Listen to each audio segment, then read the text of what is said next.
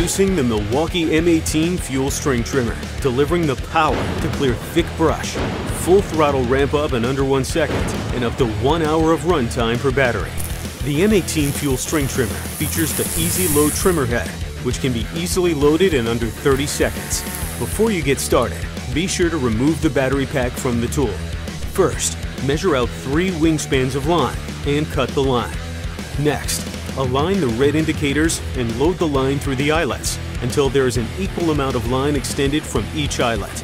Now, just wind the cap and you're done.